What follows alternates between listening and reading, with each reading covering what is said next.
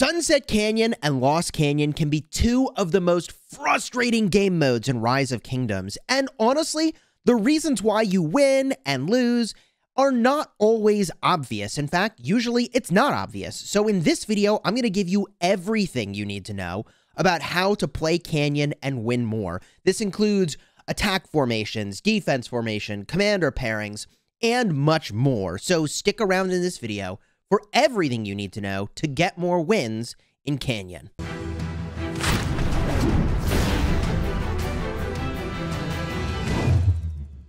Hello, my friends, and welcome back. I'm Chisgule Gaming, and being a content creator has made me a target for a non-trivial number of attacks, both in Sunset Canyon, but especially in Lost Canyon, when you are battling against other kingdoms and you have many other kingdoms now attacking you. Hooray! So in this game mode, I'm going to talk about the following factors that can help you be more successful on your journey, and certainly knowing these things has profoundly improved my ability to climb rank here. So what are these factors? It includes positioning, it includes your march combinations, it includes your equipment, it includes your talents. Now, I will cover equipment and talents very briefly at the end, but the majority of this video, I want to focus on those first two things: positioning and then also the march combinations, because positioning costs you actually nothing and you can just start getting better results. So that's where we're going to start. And if you want to jump to any part of this video, you can use the timestamps that are in the description. And by the way, if you're interested in this topic of Canyon and other things to help you win in Rise of Kingdoms, please do consider throwing a like on here and subscribing. I'm giving away my secrets for Canyon, and I'm only going to lose more for doing so. So do me a favor. If you would all find this video helpful, throw a like on here, consider subscribing, or even just share it with a friend. Let's start with positioning. Positioning is the thing that costs you literally nothing to start getting better results, and I think we should start with your defensive formations. There are really only two defensive formations. There is a bottom formation, and then there is a top formation. The top formation would be if I put my stack of marches like so. Now, the thing that I want to talk about here with regard to your position, should you focus on the top or the bottom, is that it depends on where you want your back row marches to go. You see, all the front row marches are going to charge at the enemy head on. But your back row, when you defend, they will angle upwards. And when you attack, they will angle down.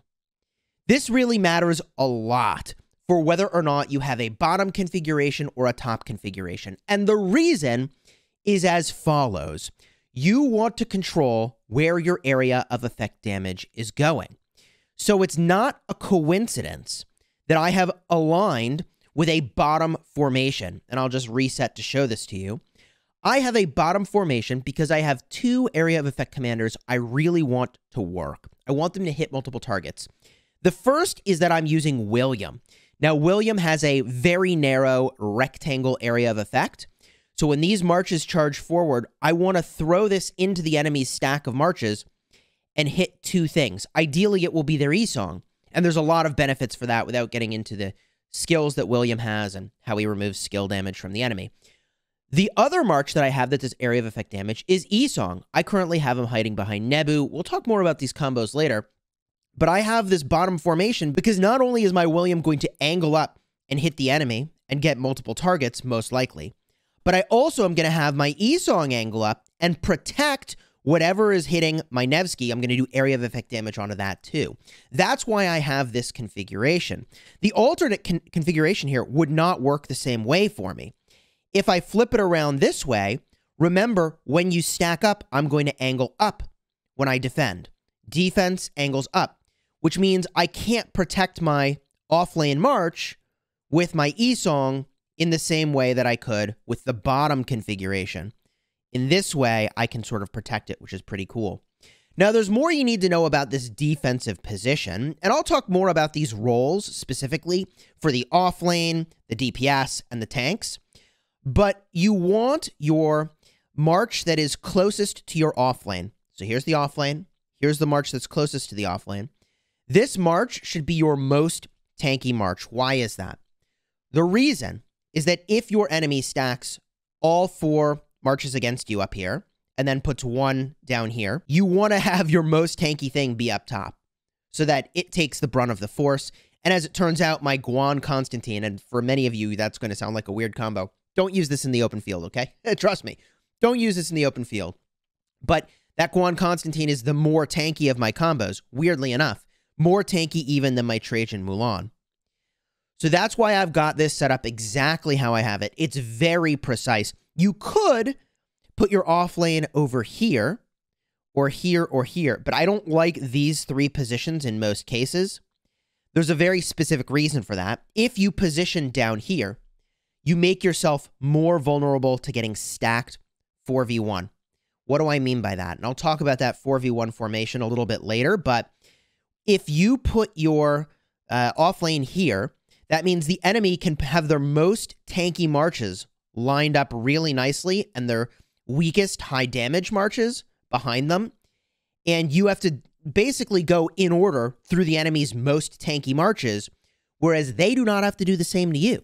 They will attack your off lane, then they'll attack your Guan, but then they get your really squishy high damage march that's behind your Guan. That's not good. If you go up here, you force the enemy to make a choice. Either they're going to put a more tanky march to line up against this if they try to stack up against you, which means you don't have to go through as many tanky marches once the 4v4 happens. That is way preferable if they do that. Or, I mean, if they don't do that, you're doing a lot of damage to one of their damage marches. Even better. So this is a very, very purposeful defensive configuration, and I should hope that after explaining all of this in depth, you too can make a really important or strong defensive configuration. Again, the way I think about this, right, I think, for me, I think of the letters A and D.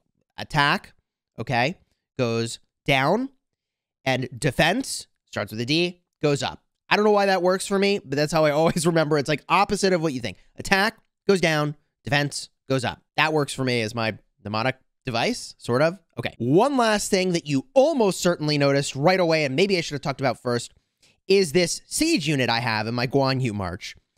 This is here specifically to anchor. By anchor, I mean siege units march very slowly. It is there to make my Guan march go very slowly. Theoretically, and I suppose I should confirm this, probably should have confirmed it before making this video, but I'm pretty sure that when that siege unit dies, that march will act as if, in fact, I'm sure that this works this way, the march will act as if it is all infantry units. So it's here to make it so that when my troops move in, my area of effect damage with my XY and William and also my Isong, it all lines up really nicely. So that's what that is designed to do. You can control the speed of a march, slowing it down by virtue of using a siege unit, and that is really, really valuable when you use a commander that has to have their damage line up in order to be effective for their AoE. Now, you could make a combo that avoids doing that entirely, but let's actually get now to the attack formations. And there are more attack formations, as I already am getting attacked here. There are more attack formations than defense formations. So let's go now and show you a couple attack formations. I won't actually use all of them against this #1 team. He will almost certainly beat me, he or she, or however they identify. So let's talk about attack formations, and there are several. The first is what I call laning up. This is also a fair fight. It's a fair fight because you are lining up exactly against the defense in lane. So by that I mean you would basically run it a mirror of what they're doing. And for me, remember, attack goes down, defense goes up. So I want to have my Nebu down here, and I really want my William to swing down and get his AoE to connect. So this would be an example of laning up for a fair fight. This lane up strategy works best if you think you have better equipment. If you think you have better commanders, then you're more likely to get that victorious outcome from a lane up strategy. Keep in mind that in this instance, I'm playing into what he wants here. He's going to have his Isong swing up. Defense goes up. And so my off lane is going to get freaking wrecked by area of effect damage. It's actually pretty problematic for my off lane. My off lane will almost certainly lose because of that. And so Laning up may not be the best strategy in this case.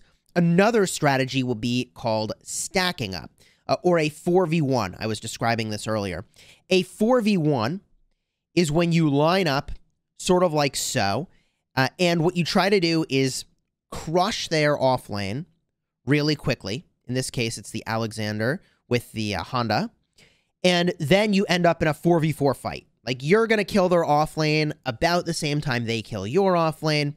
But you can line things up here so that you're stacking all this damage onto their sort of main tanky March. So hopefully you can kill it quickly. And then you can take out the March that's behind it. You could also set your damage on the off lane. Or I guess the outside lane, I should say. But the problem with setting your damage on this outside lane is that, like, you're going to have to chew through a basically full health tank by the time your 4 stack goes onto their 4 stack. So this formation works well if you think your area of effect damage is going to outweigh theirs. And it also works well if you think you can line up your more tanky marches like so. And the problem here is that I'm going to have a really high damage march take a lot of damage by ultimately tanking against this Nevsky Honda. So that's the 4v1 lineup. The final attack formation I want to talk about is what I'll call a split tank or a 3-1-1. And I call it those things, split tank and 3-1-1, because you're splitting your tanks off to the side, and you have 3 marches stacking onto their off lane, right? 3-1-1.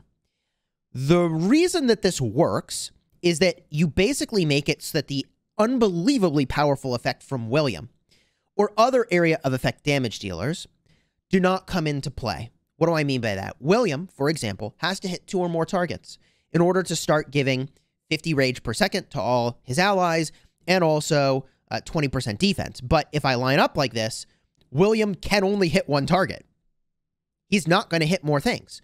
And so you basically disarm some of these abilities that are super powerful. That's where a 3-1-1 attack strategy is really, really good.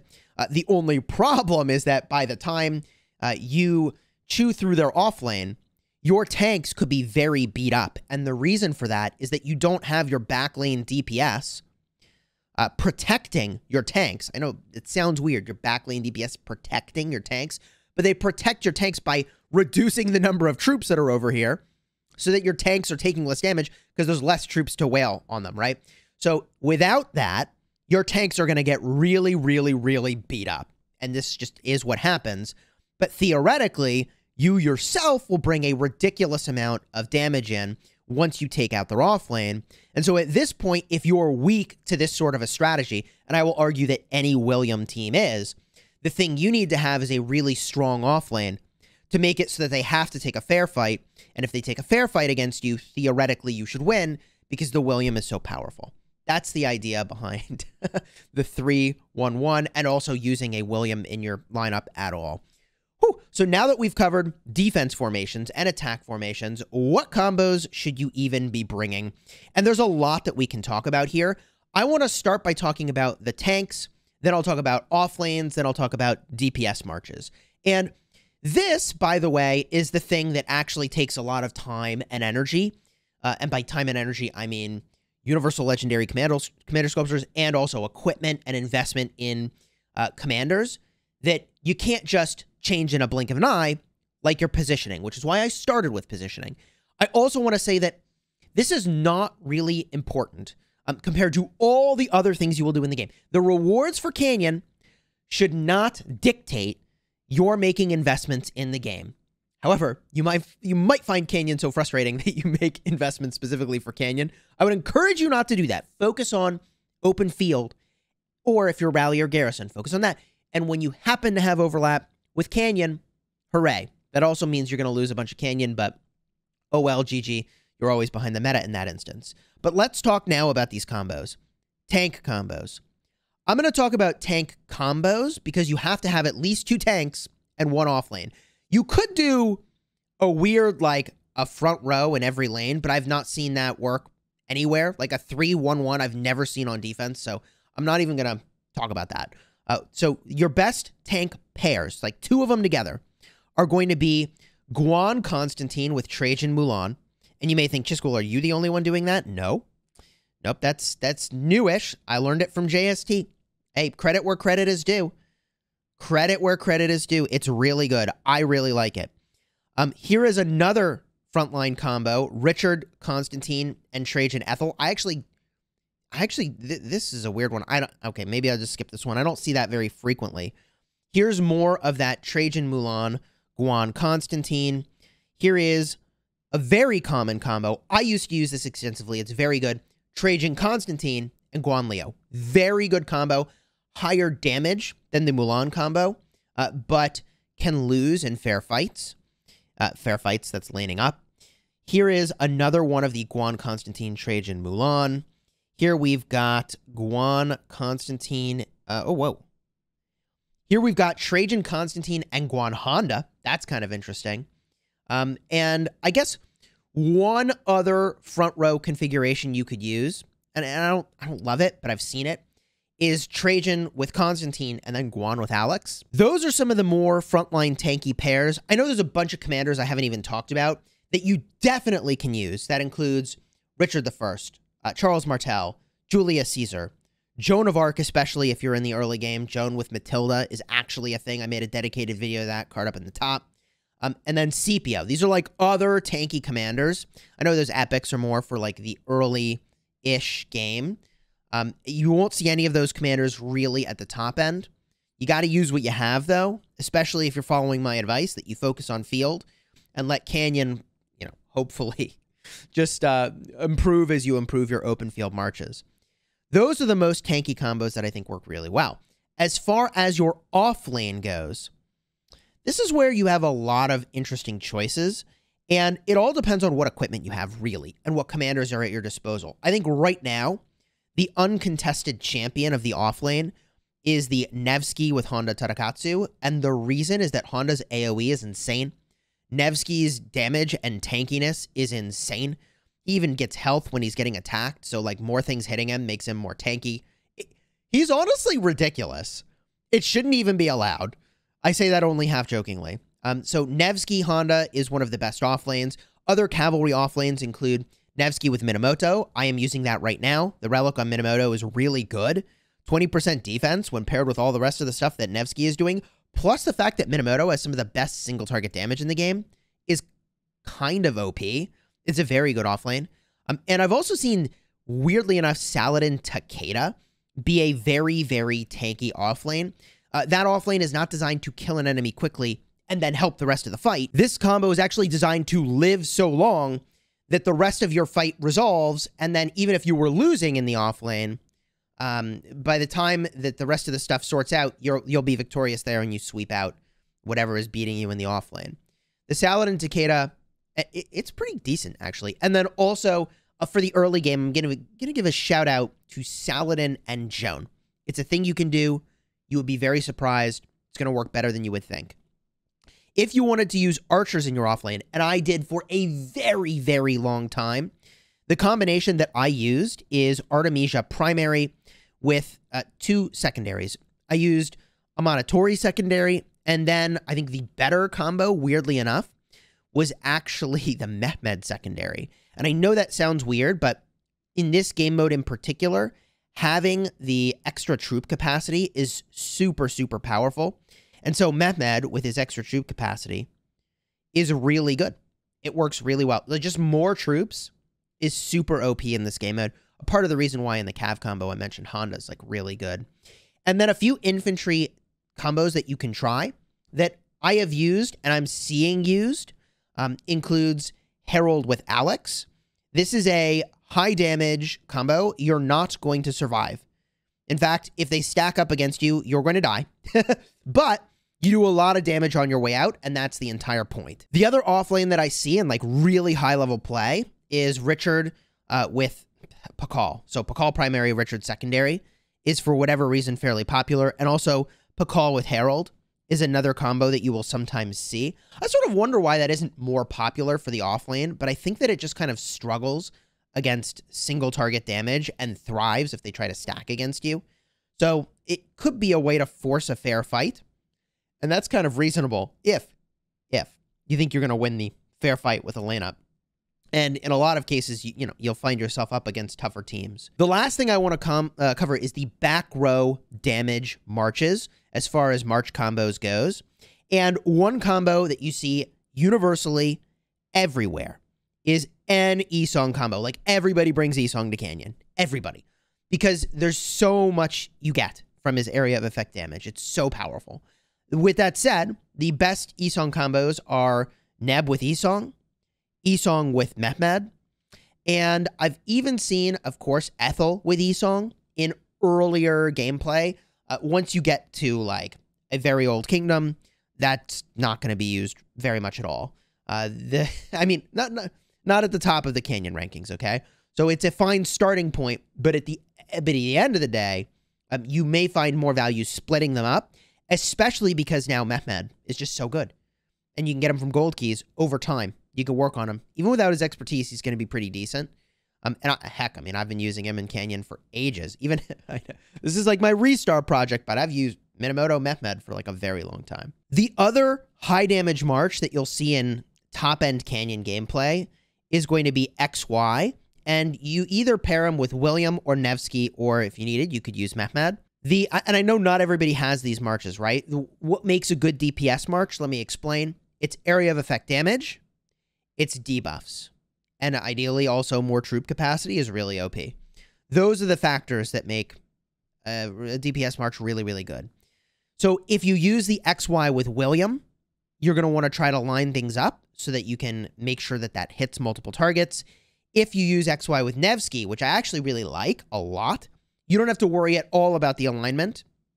And that makes it really easy to do well. So there's actually I think a perk to using Nevsky, which is that it's always going to be good as a secondary to XY. The downside is that if your enemy can line up with a William, that might end up just being better. Those are the best high damage marches right now. Otherwise, you can use kind of whatever area of effect damage commanders you have that have debuffs, that have extra troop capacity. And on that note, let's talk very briefly about the equipment and a few optimizations that I probably could stand to make. If you have your front row commanders and you want to put the best equipment possible on them, you will notice, if you look at some of your reports, that your front row commanders do very little damage. So take a look at this. If we look at my Mulan with Trajan, I did 10,000 damage. I did like very, very little damage here. The only march that did less damage is my offlane, because presumably that got focused. I mention this because I should not have any attack stats at all on this march. It's there to survive. I want like 100% defense and health. Health preferred, by the way. On a tanky march, just don't get confused about what it's there to do. It's there to just be very, very, very tanky. Same is true for my Guan and Constantine over here. Theoretically, I should just ditch all attack-related items, theoretically, and have all health stuff. Now, I haven't done that, right? Like, I don't know. Can I bring myself to use the blue health item when I have this? I guess if I wanted to win more in Canyon, I might do that, right? Like, the tankiness is all that matters. Even though I have a freaking procced ring. Gosh darn it.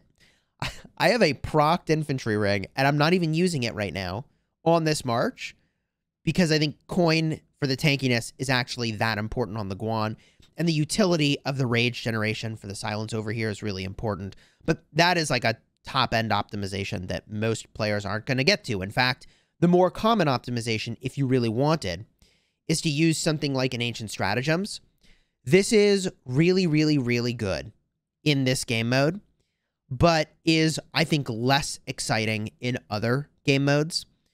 It can just lead to a higher repair bill, especially like once you have a 50% expansion. I get that having more troops will be more damage, but unless you're very frequently going back to your city, I find troop capacity to be less exciting in the open field and more exciting in game modes like Canyon, and also in Ark of Osiris, where like you can't just easily go home from a city nearby and then pop back out and fight necessarily. So that's one thing you could consider if you're thinking about like what accessories do I want to use. This is really good in a game mode like Canyon.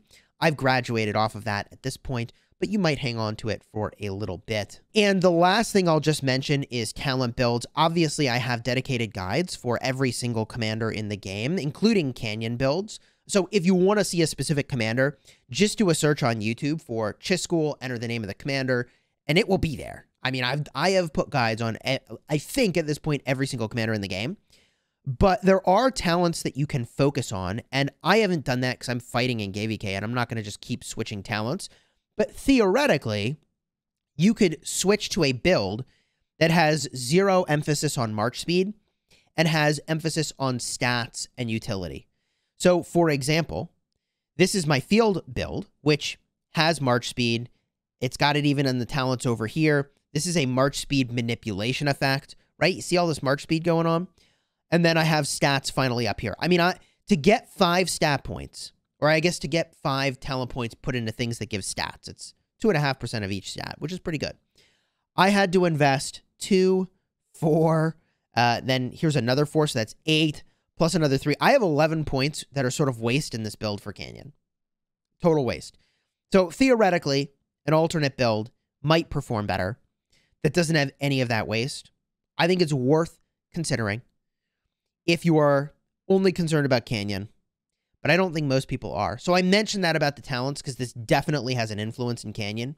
100% it does. And in fact, a part of the reason that when I pair Artemisia and Amanatori together, and I use them in Canyon, a part of the reason, again, I'm using Artemisia primary and not Amanatori primary, even though she's generally considered to be better as the primary in field, is that I have a garrison build on Amanatori and an open field build on Artemisia. It's really like that simple, right? The last thing I'll do before we close out the video here is just show you what my KVK Season 3 setup looks like on my restart project. This is by no means perfect, but I think will be a lot more relatable for people that are earlier in the game. Even though this is still an old account and I have access to a lot of things. So let's get a look at what I've done here. And I've probably already made some interesting mistakes. In fact, I think that this particular setup, for those of you that didn't know, was set automatically when I went on offense. So if you don't set your defense every week in Sunset Canyon, then it will set your defense to be whatever you attacked with. Big whoopsie.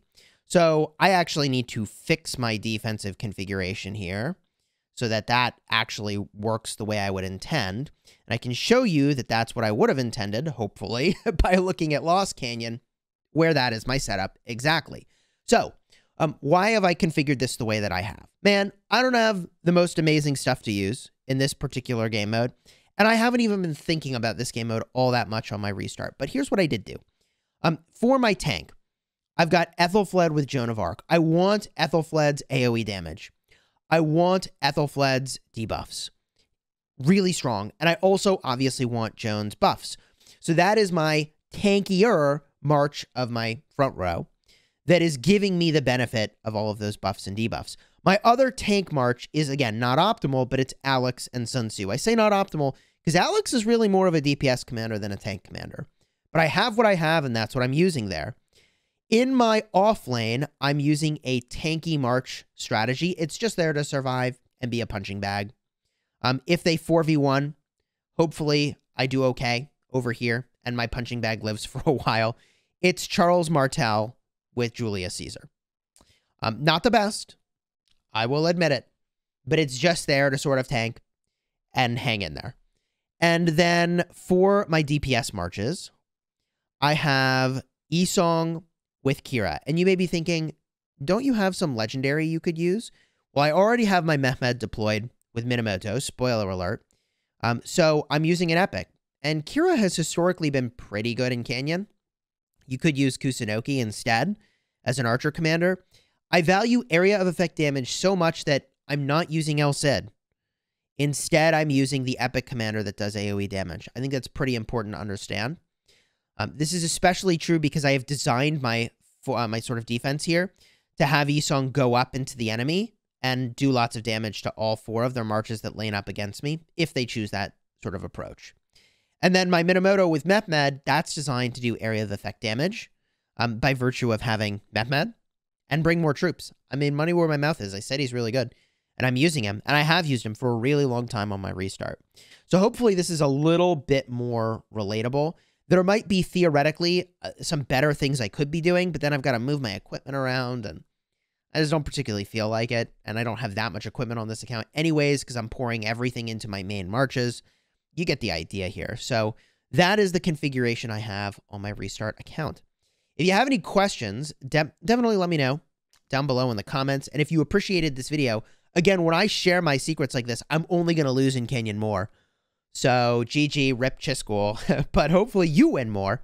And if you think you might, or you enjoyed this video, or you learned something, throw a like on here, subscribe to the channel, share this video with a friend if you found it helpful. That's like the biggest compliment you could give me. Leave a comment saying, hey, thank you. Even just that short little comment would actually, I would appreciate it. It would mean a lot to me. And until next time, you have fun smashing your enemies. And if you want to see my overall tier list for commanders, I'll have a card up in the top so you can see, including all of the rankings I've given to commanders for how they perform in Canyon.